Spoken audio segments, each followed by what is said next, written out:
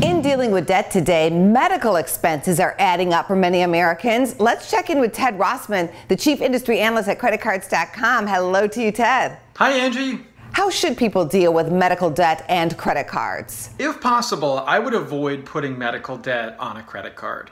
That's because credit card rates can be very high, especially the cards specifically targeted at medical bills. Like Care Credit, for example, partners with a lot of doctors' offices and hospitals.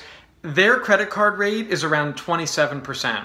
And while they do have a zero interest promotion for up to 24 months, it's what's called deferred interest. So if you don't pay the full amount by the time the clock runs out, then they can go back and charge you retroactive interest on your average daily balance all the way back to the beginning. So that's a big gotcha to beware of. What do you suggest? In general, I would say it's better to try to negotiate with the doctor or the hospital. Many of these entities already have payment plans that you can sign up for, and you could get a zero or low interest rate without the deferred interest gotcha.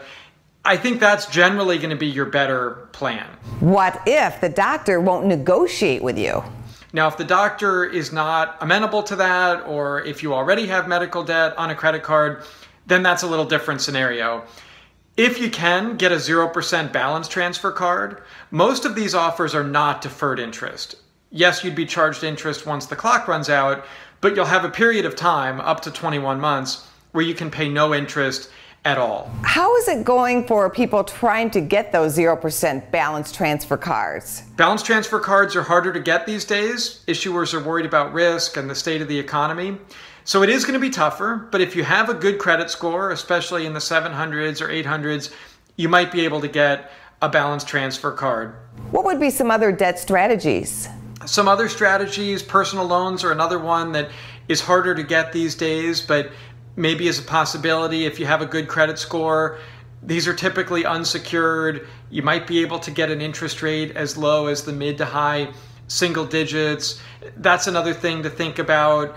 You could also just do the good old-fashioned avalanche or snowball method. I would love if you would explain the avalanche and snowball plans that anybody can do to pay down their debt. Avalanche being prioritize highest interest rates first, and the snowball being prioritize lower amounts first and try to get that momentum rolling like that snowball rolling downhill. Both actually really work, and always a good reminder. Thank you so much, Ted.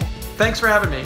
For more Business First AM, check us out on social media. We're on Facebook, YouTube, and Twitter. And go to businessfirstam.com for where to see our show on TV.